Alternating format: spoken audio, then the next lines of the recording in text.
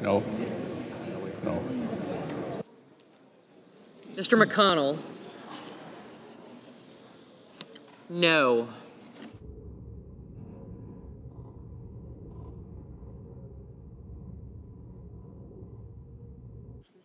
Are there any senators in the chamber wishing to vote or wishing to change their vote? If not, on this vote, the ayes are 50 and the nays are 49. And the motion is not agreed. And 3/5 of the senators duly chosen and sworn not having voted in the affirmative, the motion is not agreed to. Majority Leader? I enter a motion to reconsider the vote. Motion is entered. Yeah, I just want to call to the attention of my colleagues statement of the a part of the statement of a White House press secretary tonight, presumably on behalf of the administration, simply says, "We will not negotiate the status of unlawful immigrants while Democrats hold our lawful citizens hostage over their reckless demands." That appropriately represents the White House view of where we are. And, Mr. President, what we've just witnessed on the floor was a cynical decision by Senate Democrats to shove aside millions of Americans for the sake of irresponsible political games. A government shutdown was 100% avoidable, completely avoidable. Now it is imminent, all because Senate Democrats chose to filibuster a non-controversial funding bill that contains nothing, not a thing they do not support. Nothing they do not support. Perhaps across the aisle, some of our Democratic colleagues are feeling proud of themselves, but what has their filibuster accomplished?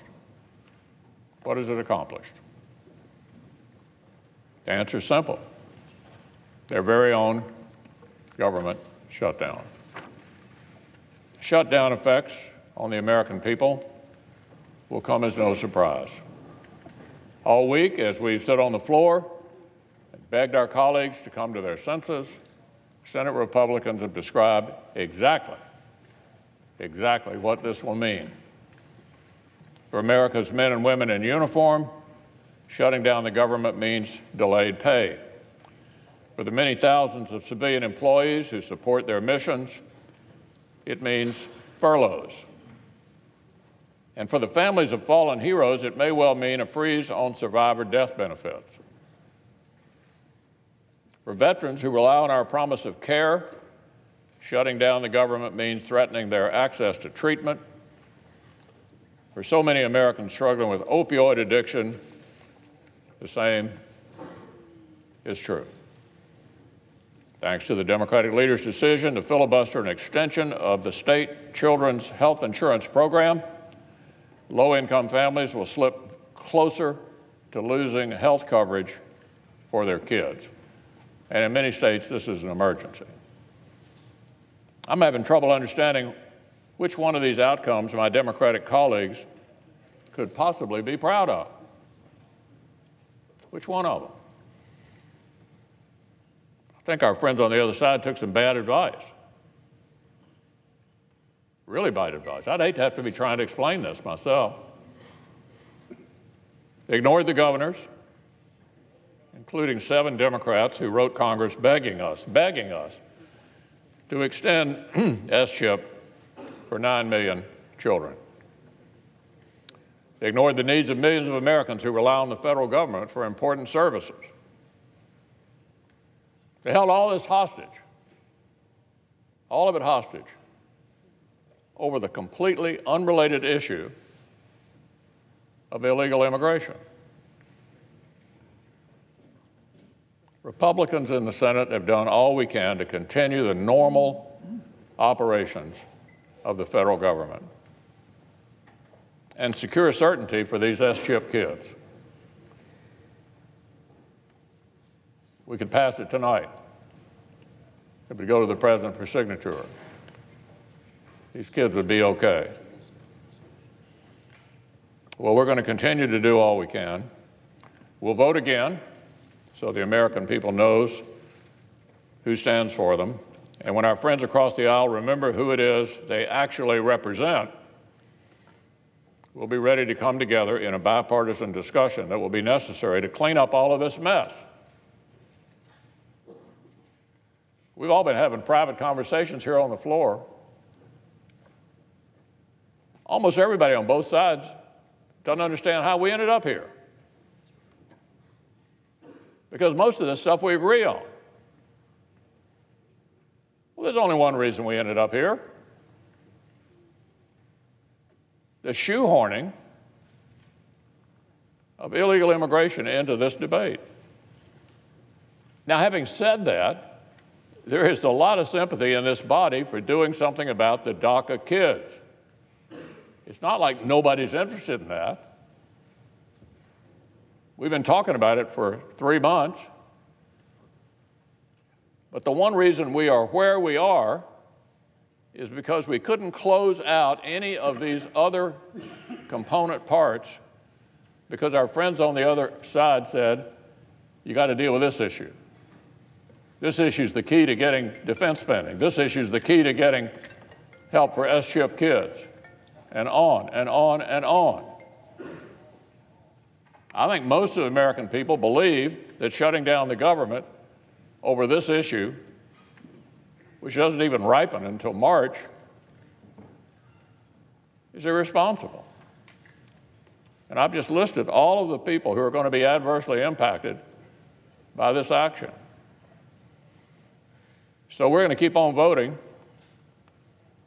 and the government may be heading into shutdown, but the Senate's not shutting down.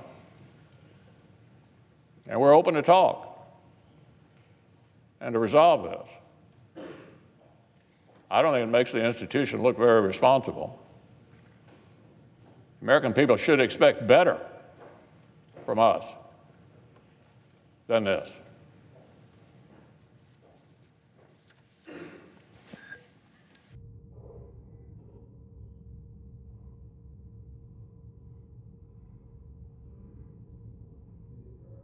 Democratic leader. Mr. President, very sadly, we are on the precipice of a government shutdown. The majority leader only just allowed us to vote on a continuing resolution that he knew lacked the votes long before this hour. It's not just Democrats who oppose this CR. Several Republicans did as well. All of today, Mr. President, we have endeavored to reach an agreement with President Trump and the Republicans that would have not only spared a government shutdown, but cemented an agreement on spending caps, including those for our military, the health care issues, disaster relief, and immigration issues. President Trump reached out to me this morning, to invite me to the White House to talk all of these issues over, and I accepted.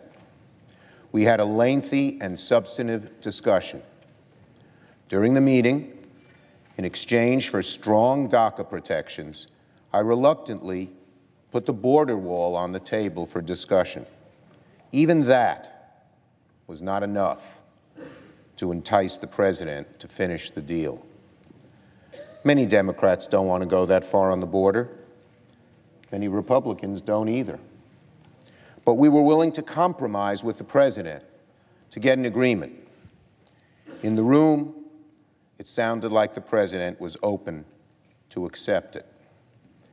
This afternoon, in my heart, I thought we might have a deal tonight. That was how far we'd come. That's how positive our discussion felt. We had a good meeting.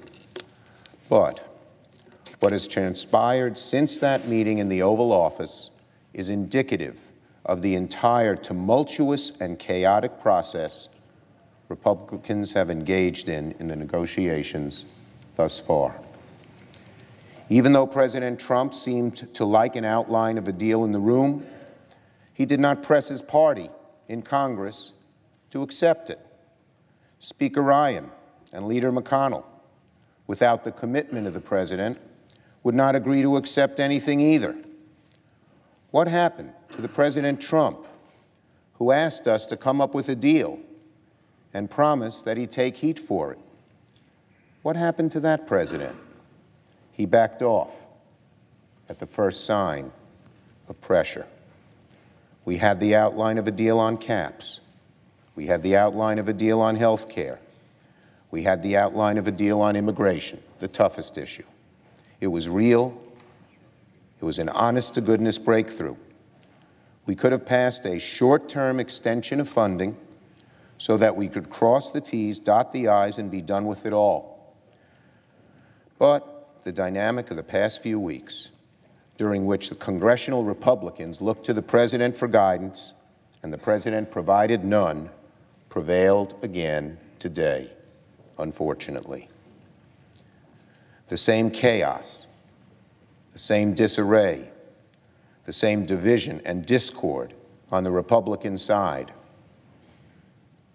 that's been in the background of these negotiations for months, unfortunately, appears endemic. It is standing in the way of bipartisan solutions to all of the issues now before us. Every American knows the Republican Party controls the White House, the Senate, the House. It's their job to keep the government open. It's their job to work with us on a way to move things forward. But they didn't reach out to us once on this CR. No discussion, no debate, nothing at all. It was produced without an ounce of Democratic input and dropped on our laps. And meanwhile, they can't even get on the same page as a party. They control every branch of the legislative process, and it's their responsibility to govern. And here, they have failed. Several Republicans voted against the CR, as well as Democrats, for the same reason we voted against it. One of the most serious consequences of having continuing resolution after continuing resolution is the damage it does to our military. As the Pentagon spokesman said last night, another CR would be wasteful and destructive to our military. The Navy Secretary said that because of CRs, the Navy has put $4 billion in the trash can, poured lighter fluid on it, and burnt it. That's the Navy Secretary, because what you have done. This is no way to conduct the nation's business. Republicans know it. Democrats know it. The American people know that this party is not capable of governing. So where do we go from here? I believe many of my Republican colleagues sincerely want to get a deal. I know their hearts are in the right place. I know they lament the fact that we now accept brinksmanship where bipartisanship used to be. In the past, there was always discussions in these issues. Everyone knew in the Senate you needed both parties to work together. None of that happened here today.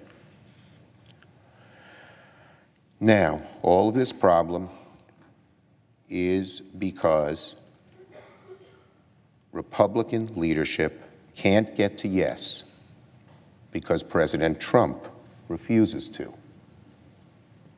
Mr. President, President Trump, if you are listening, I am urging you, please take yes for an answer.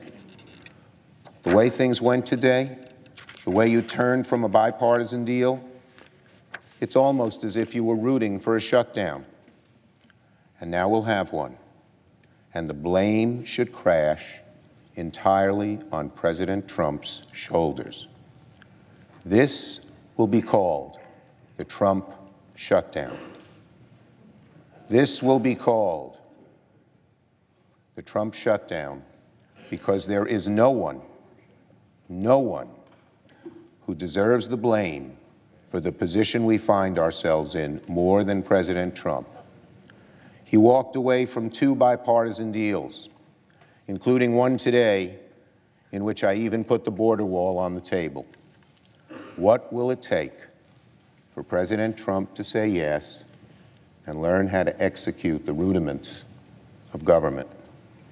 Tomorrow marks a year to the day President Trump took the oath of office on the Capitol steps. Unfortunately, a Trump shutdown would be a perfect encapsulation of the chaos he's unleashed on our government. Instead of bringing us all together, he's pulled us apart. Instead of governing from the middle, he's outsourced his presidency to the extremes. Instead of living up to the great deal maker he marketed himself to be, he's been the single driving force in scuttling bipartisan deals in Congress. And now, at this late hour, his behavior is on the verge of grinding our government to a halt, a Trump shutdown. Democrats will continue to strive for a bipartisan agreement on all of the outstanding issues. I know there are men and women of goodwill on the other side of the aisle who are just as upset as I am with the direction we're headed in. I plead with them to see reason and prevail upon their leaders, and most of all the President, to give us the space to work together, to let us do the job the American people sent us here to do. When President Trump decides he is finally ready to lead his party to a deal, Democrats will be ready, willing, and eager to clinch it. There is a path forward. We can reach it quickly.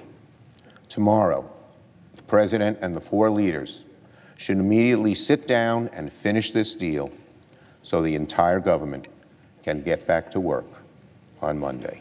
I yield the floor.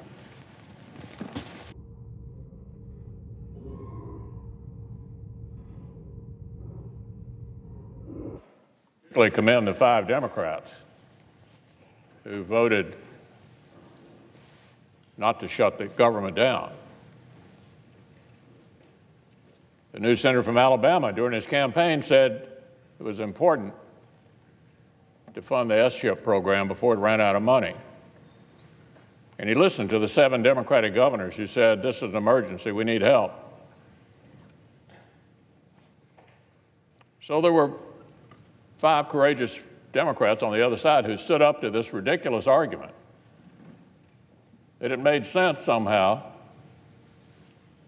to shut down the government over an illegal immigration issue that the vast majority of this body would like to do something about anyway. So I want to particularly commend the 5 Democrats who had the courage to stand up to this ridiculous strategy that put their whole party in an incredible predicament. Because, as the White House just indicated, the president's not going to talk about the issue at all while the government's shut down. Made it quite clear. Said, when Democrats start paying our armed forces and first responders, we'll reopen negotiations on immigration reform. So this particular strategy has eliminated the possibility of getting a signature on the thing they shut the government down over. Anybody explain to me this strategy? I'm perplexed. I wasn't first in my class, but I wasn't last either. How does this get them what they're looking for? Well, we'll continue to talk because when all the games stop, the issues are still there. Every single one of them are still there. The American people expect us to act like adults, to get together and solve the problems.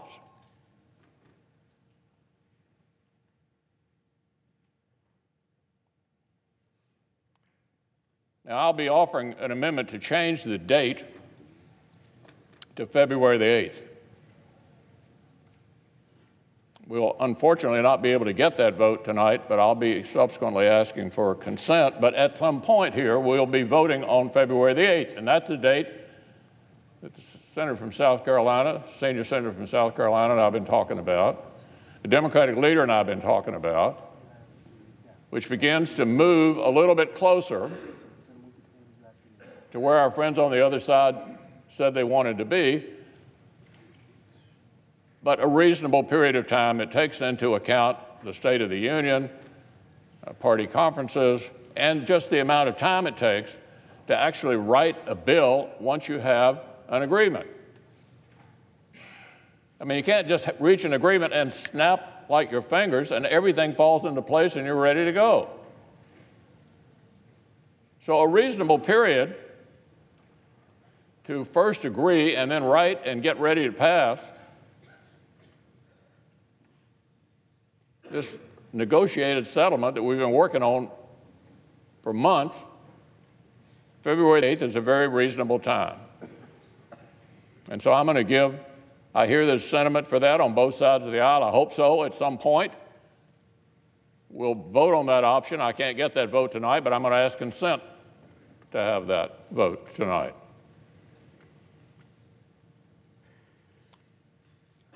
I move, Mr. President, to table the motion to refer. As for the yeas and nays. Is there a sufficient second? There is. The clerk will call the roll. Mr. Alexander. Aye. Ms. Baldwin.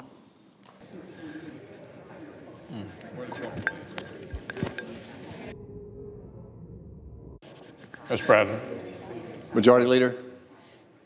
As further proceedings on the quorum call be dispensed with. Without objection. I ask unanimous consent that when the Senate completes it, do we have order? Senate will be in order.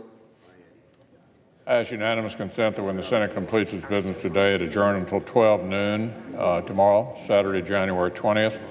Further, that following the prayer and pledge, the morning hour be deemed expired, the journal of proceedings be approved to date, the time for the two leaders be reserved for their use later in the day, and morning business be closed. Finally, following leader remarks, the Senate resume consideration of the House message to accompany H.R. 195. Is there objection? Without objection. If no further business come before the Senate, I ask to stand adjourned under the previous order. The Senate stands adjourned until 12 noon today. And the Senate tonight failed to approve a measure to extend government funding past the midnight deadline. As of now, the government is effectively shut down without a temporary funding measure in place. The Senate is expected to be back in session this weekend, in fact, tomorrow at noon.